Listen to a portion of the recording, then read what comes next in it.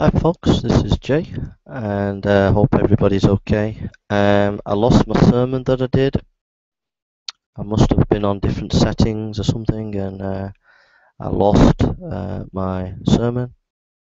And I want to preach the Word of God and to do that again. So I don't think I'll be getting anybody listening now. There was about 8 to 19 listening before, but I'm going to go through the sermon again, and because I've lost the sermon that I did. So I'm going to preach my sermon again. We can keep it for record, and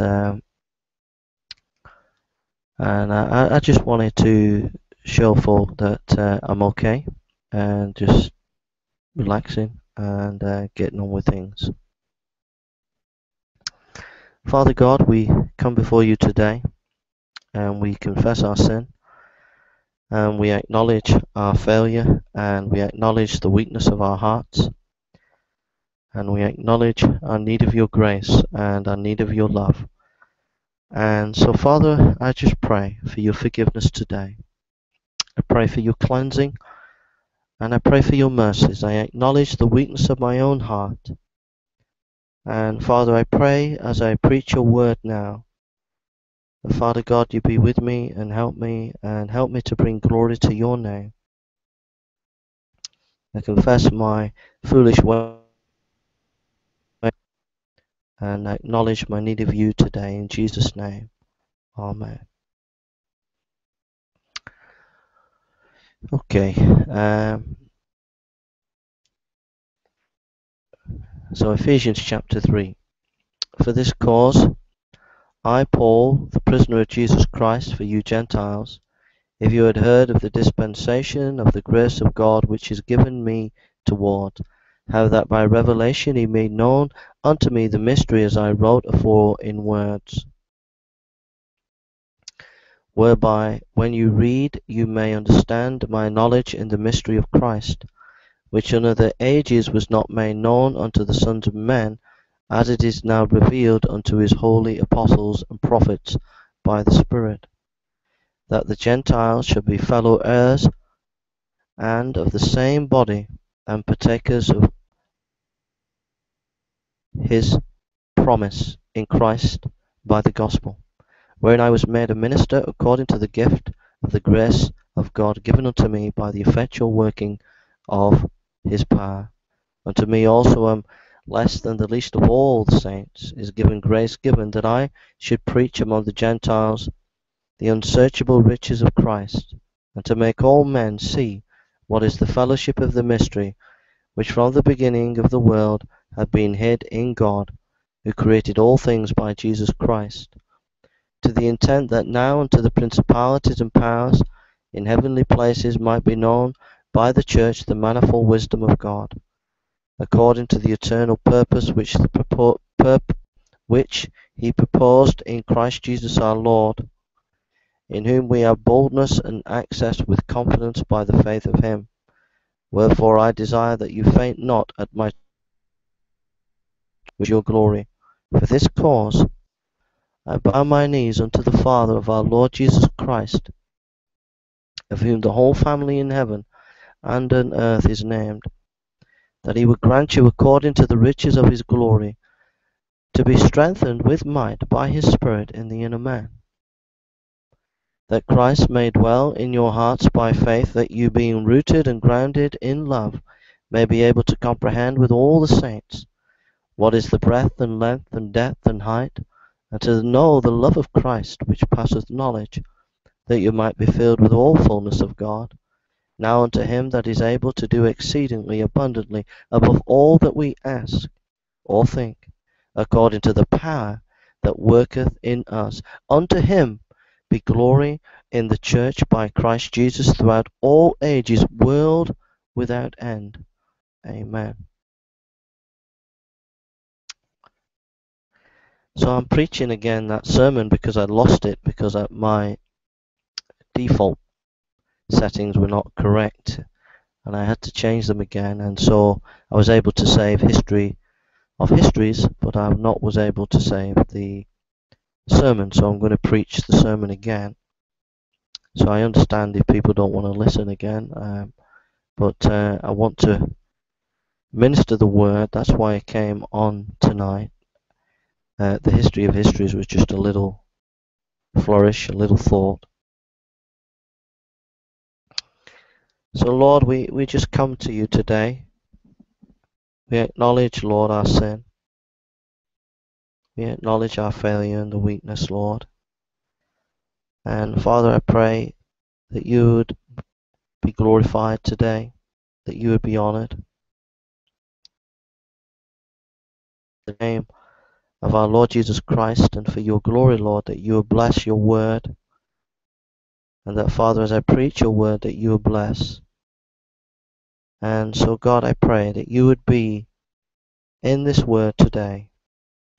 That, Father, you would minister it for your glory to people's hearts. I ask this, Lord, in your name and for your glory. Amen. As I was saying, today I've been listening to Paloma Faith, and a great song about only love can hurt like this. It's a great song. And she wrote these words, only love can hurt like this. Only love can hurt like this. Must have been a deadly kiss. Only love can hurt like this. What is hurting you at the moment? So you finding difficult? What is the future holding for you? To me, the song by Paloma Faith shows us how in our own hearts we can have anguish and struggle and wonder what the future holds. And I've got 3 things that the future holds for you, that God wants for you today.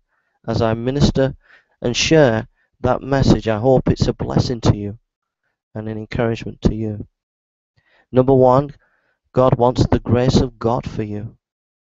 Wherefore I was made a minister according to the gift of the grace of God given unto me by the effectual working of his power. Ephesians 3:7. Wherein I was made a minister according to the gift of grace of God given unto me by the effectual working of his power. The Apostle Paul of God. He was a man who wanted to pass on the grace of God. What is the grace of God? It is undeserved mercy. It is the love of God. As I said before, imagine a hospital without patients. Imagine a hospital without doctors. Imagine a hospital without nurses. What a horrible sight. Imagine a fire station without a fireman. Imagine army barracks without an army.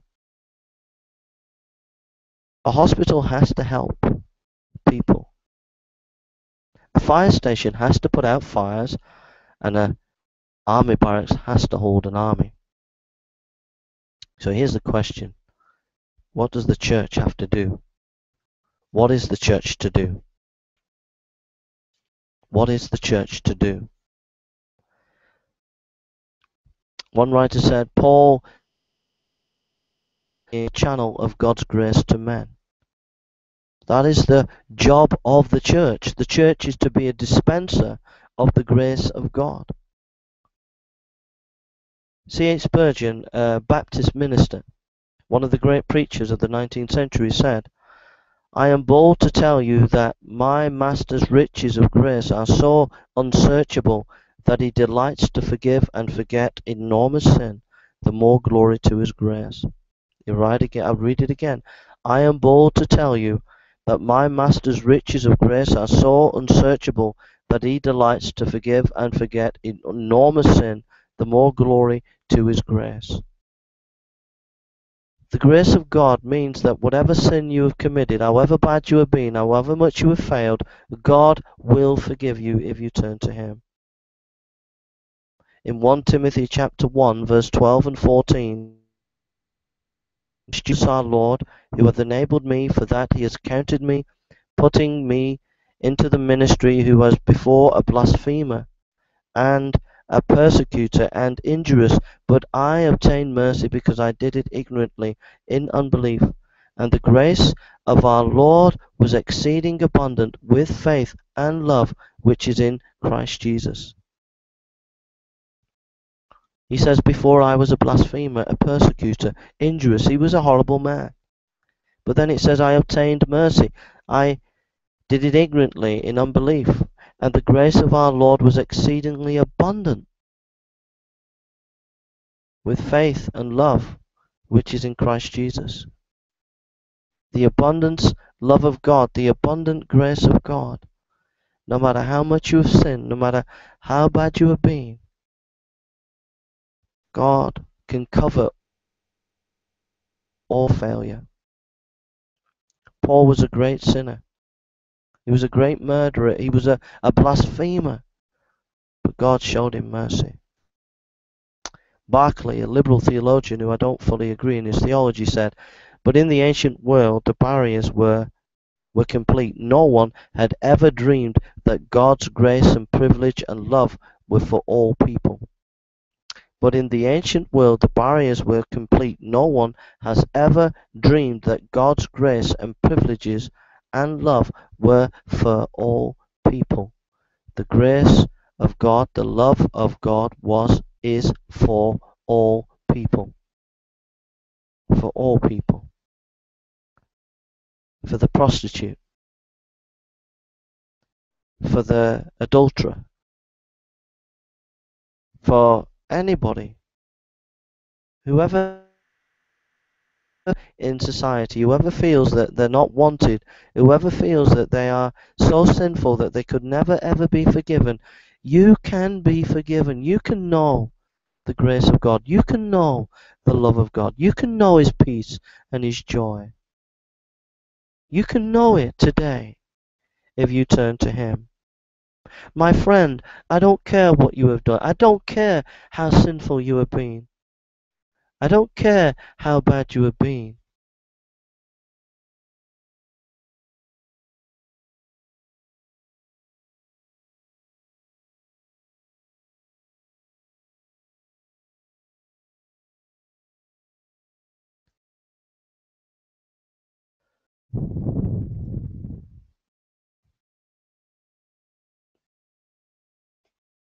I don't care.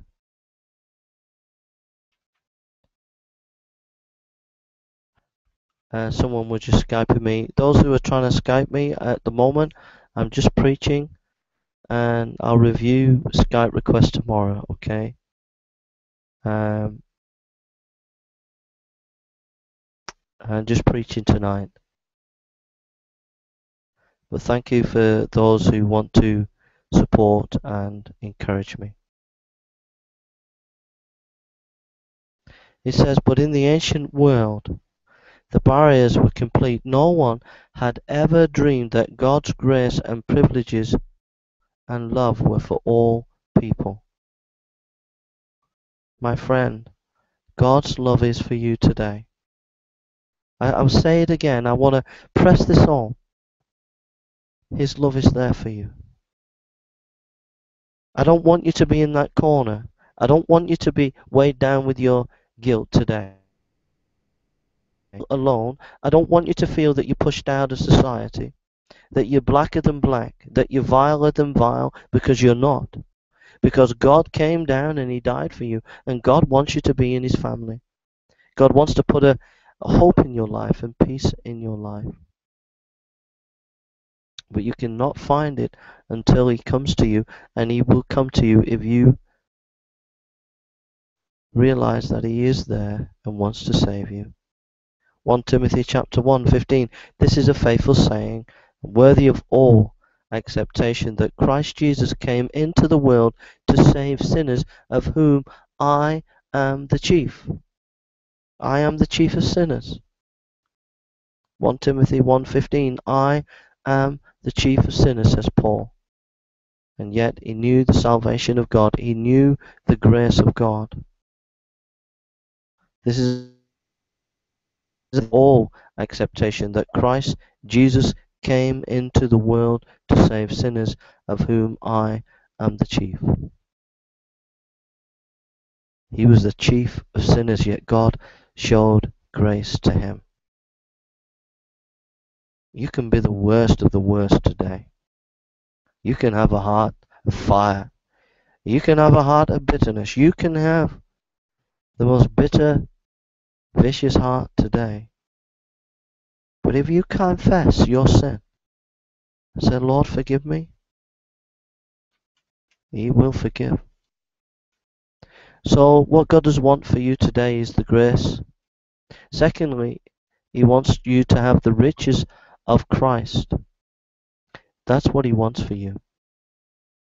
Ephesians chapter 3 verse 8. Unto me who am less than the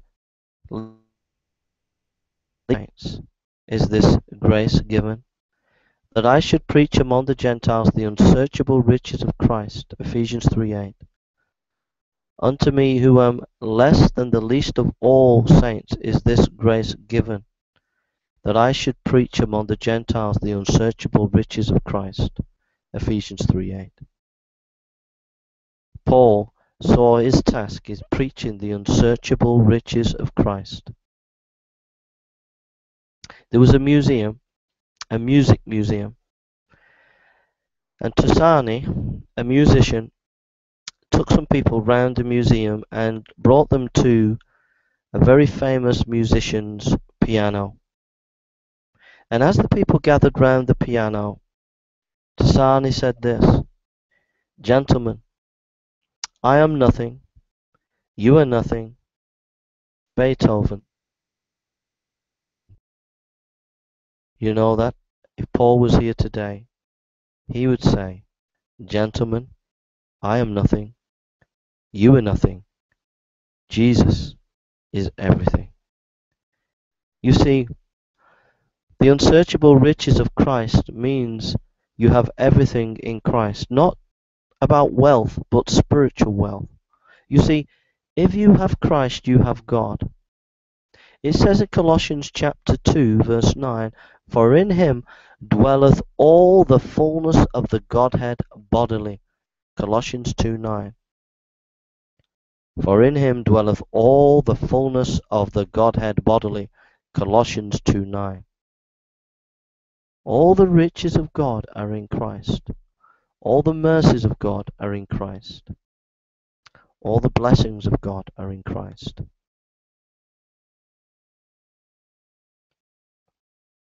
And if you have Christ, you have everything.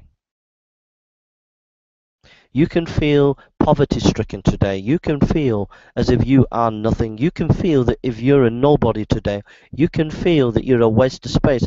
You can feel that you've got nothing going for you today. You can feel wretched, vile. You can feel all these feelings. But today, if you believe in Jesus Christ, then you have all the unsearchable riches of Christ are yours. It's like the great train robbery. The great train robbery, they nicked a load of money in the 60s from the trains. They took the bags of money.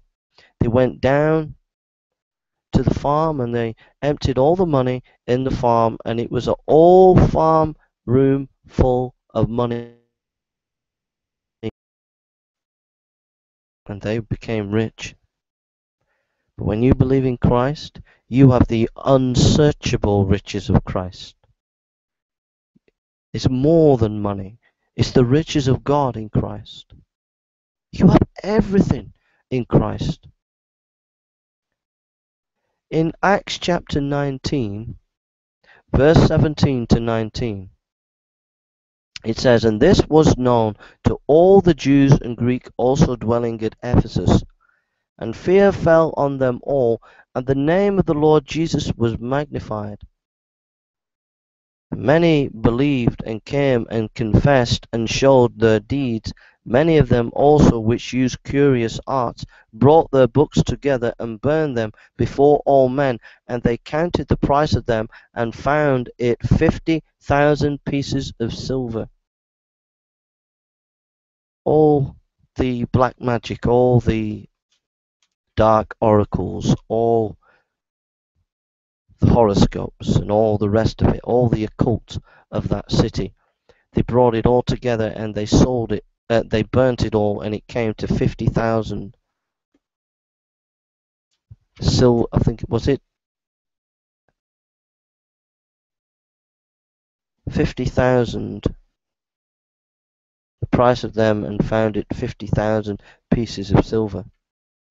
All the occult books burnt. You can be wallowing in the occult today. You can be in the black arts. You can be in devil worship. You can be in a witch's coven. You can be delving into the occult. But these people found the unsearchable riches of Christ. They found the unsearchable riches of Christ, and they dumped the occult as fast as you could say diddly squat. Because they knew that the occult was darkness and that Christ was light. They'd found the unsearchable riches of Christ. And if you're messing with the occult today, if you're messing with a witch's coven today, if you're messing with the dark arts today, if you're messing with demology or devil worship, then you're messing with darkness. And you're living in darkness. And you need the unsearchable riches of Christ to set you free. And you find it in the blood of Christ. In 1 John chapter 1 verse 7 it says, "And the blood of Jesus Christ his Son cleanses us from all sin." 13, "But now in Christ Jesus, you who sometimes were far off are made nigh by the blood of Christ."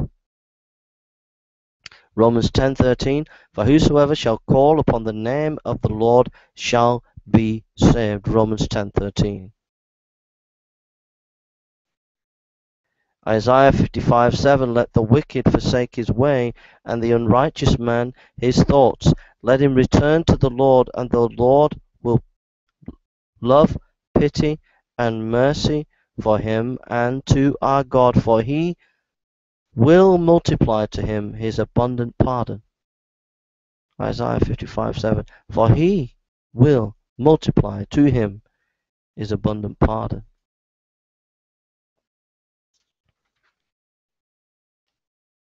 The riches of Christ are that Christ shed his blood for you on the cross, took punishment for you, took judgment for you, died on the cross for you, gave his life for you, shed his blood for you, gave his all for you. The blood of Jesus Christ cleanses us from all sin.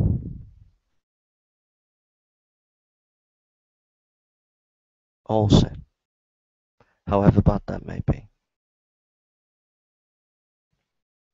But it was his blood, it was divine blood, it was precious blood. It was the blood of the Saviour, crucified, nailed to a cross, nailed for your sin and my sin. The dark voices in your mind are only there to pull you down. They're only there to enslave you into the occult. But Christ's blood is there to set you free. Christ's blood gives you freedom. Christ's blood covers you with his peace and his joy and his comfort, and only wants to do you good. That is the blood of Christ. And all you got to do is believe that he died on the cross for you. So, we've seen the grace of God for you. We've seen the unsearchable riches of Christ for you. And then thirdly, the love of God for you. Ephesians chapter 3, verse 18 to 19. "May be alone to comprehend with all the saints what is the breadth and length and depth and height, and to know the love of Christ which passes knowledge, that you might be filled with all the fullness of God." Ephesians 3, 18, 19. That you might be filled with all the fullness of God. But notice, and to know the love of Christ which passes knowledge. Ephesians 3:18-19. Imagine you had a massive debt, a 20 grand, you owed 20 grand and you had to pay it tomorrow, and you're worried sick and someone comes and pays your debt tonight. The 20 grand paid in full. You're relieved. But you've got a debt to pay. You've got a debt to pay to God for your sin. But you don't have to pay. He paid it. He paid it with his love. For God so loved the world that he gave his only Son, that whoever believes in him shall not perish, but have eternal life. John 3:16. But God shows his love for us in that while we were still sinners, Christ died for us. Romans 5:8. But God, being rich in mercy, because of his great love in which he loved us, even when we were dead in our trespasses, made us alive together with Christ. By grace you have been saved. Ephesians 2:4-5. 1 John 4:9-11. And this is the love of God, was made manifest among us, that God sent his only Son into the world so that we might live through him.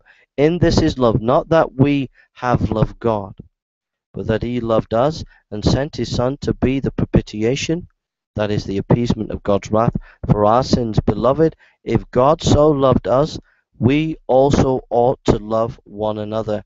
1 John 4:9-11.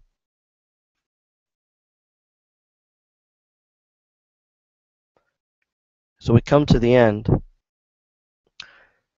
and we come to that song again by Palama Faith. And she said, say I wouldn't care if you walked away, but anytime you're there, I'm begging you to stay. When you come close, I just tremble, and every time you go, it's like a knife that cuts right through my soul.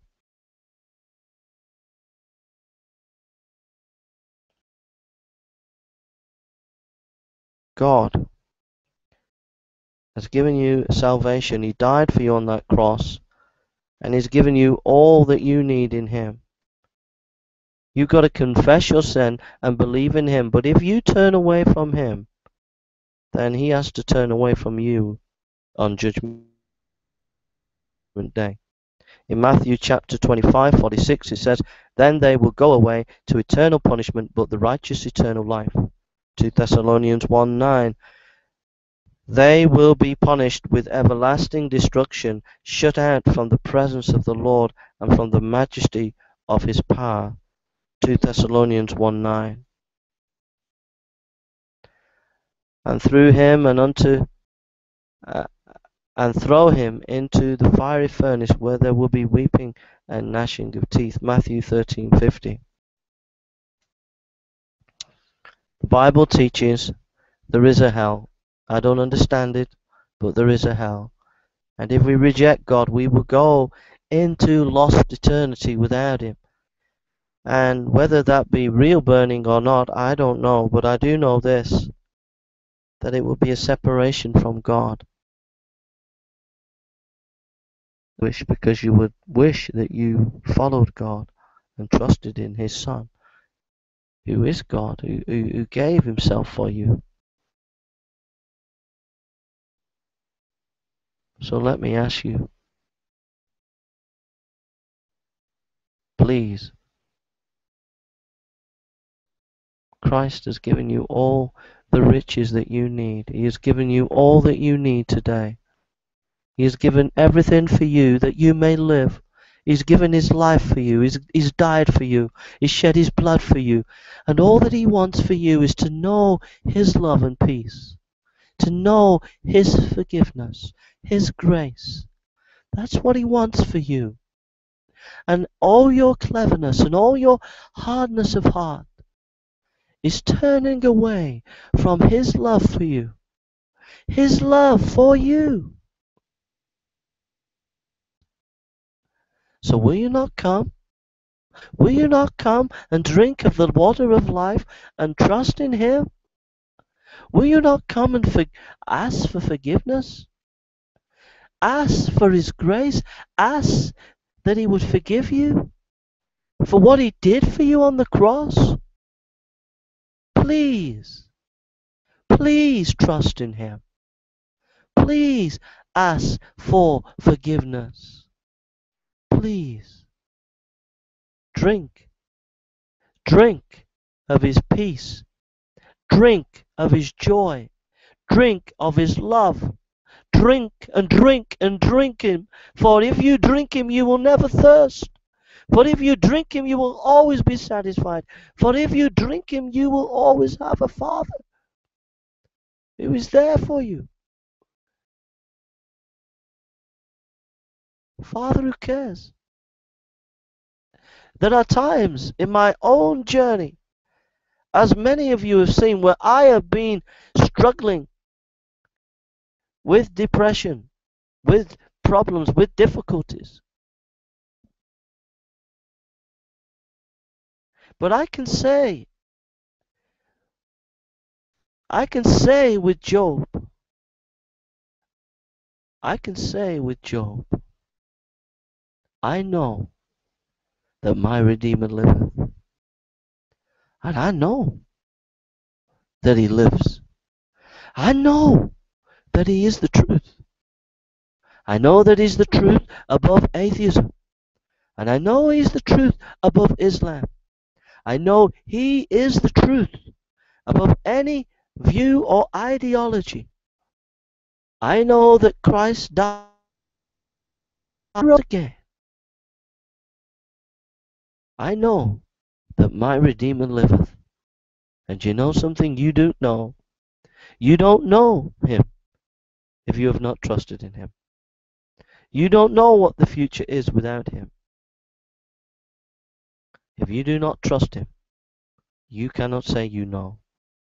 You cannot say when you die you will know. You cannot say with confidence because you are building on straw. You're building on men's ideas. Job said, "For I know that my Redeemer liveth." I know. I know. The question is, do you know?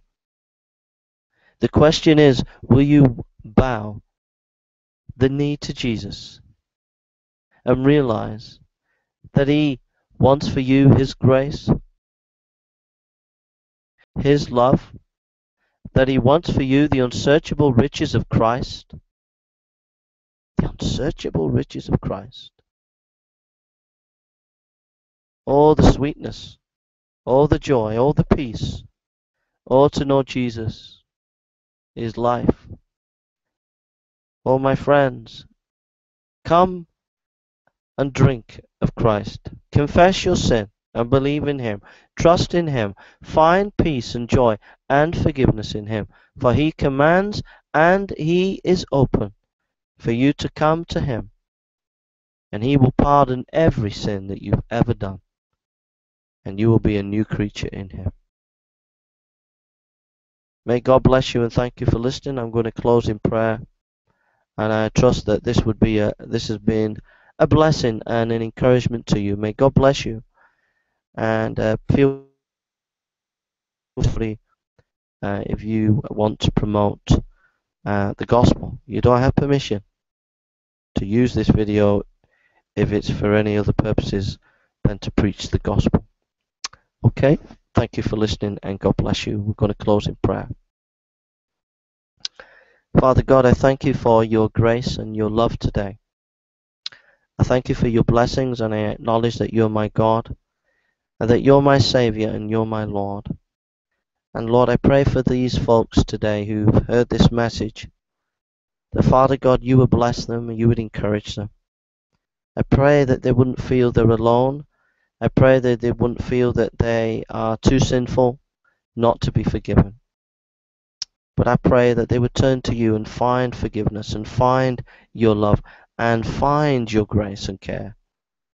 And so God, I pray that you would bless them, that you would encourage them, that Father would meet their needs, that you would save them, that you would give them your Holy Spirit and bless them, Lord, today. May they come to know you and trust in you, Lord, in your name. May you be glorified in this video.